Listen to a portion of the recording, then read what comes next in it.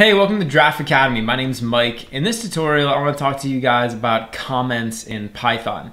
This is going to be a pretty short tutorial. I just want to give you guys an overview of what comments are and how we can use them in our Python programs. So over here in my Python program, I just have this line here. It says, print comments are fun. So if I run my program down here inside of the console, it's going to print out comments are fun, right? So any code that I put over here is going to get executed by Python. But there's actually a special line of code that we can write, and it's called a comment. And a comment is basically a line inside of our Python file that's just not going to get rendered by Python. So when Python sees it, it's just going to ignore it. It's not going to execute it. It's not going to print anything out. It's just going to kind of ignore it. And comments are basically just used for us humans. So a comment is used for like me or another developer to write a little comment, a little like plain text, comment inside of a file. So in order to create a comment, I could use this hashtag symbol. So I can click hashtag, and now I am writing a comment. So I can write whatever I wanted in here. I could say like, this program is cool.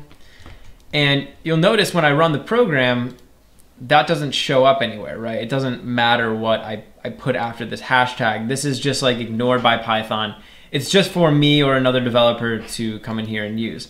So a lot of times if you want to write like a little note inside of your Python files, or maybe you can write yourself a little reminder, or if you want to write a line to like explain a line of code. So for example, I could write a comment that would explain this print statement. So I could say like, this prints out a string, right?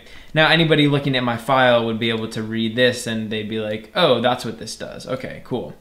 So comments are useful for leaving little comments in a Python file. If you want to make comments on multiple lines, you can just create a new line and use another hashtag.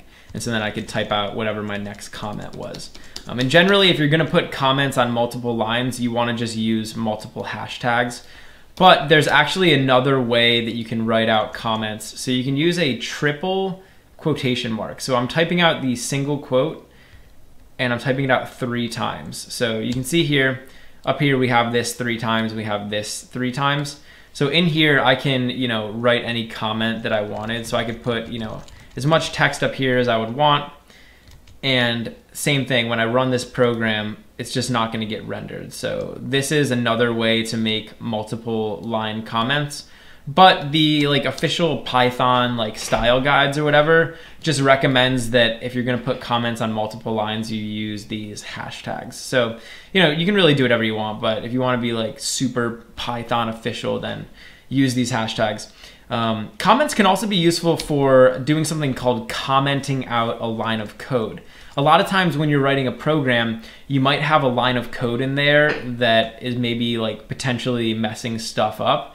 And so what you can do is you can actually comment out that line of code. So I could put a comment in front of this line of code, and now when I run my program, the program's gonna run, but it's not gonna use this line. So sometimes if you're trying to see if a line of code is causing you trouble, or if you wanna see what your program would be like without a line of code, or even a block of code, you can just comment it out. And that way you're not actually deleting the code from your file, you're just commenting it out, so Python's gonna ignore it. And those are really the 2 uses for comments. It's to write little notes, write little comments about different things, or to comment out code. And as you go forward in Python, I'm sure you'll find uses for comments. Hey, thanks for watching. If you enjoyed the video, please leave a like and subscribe to Draft Academy to be the first to know when we release new content. Also, we're always looking to improve, so if you have any constructive criticism or questions or anything, leave a comment below. Finally, if you're enjoying Draft Academy and you want to help us grow, head over to draftacademy.com/contribute and invest in our future.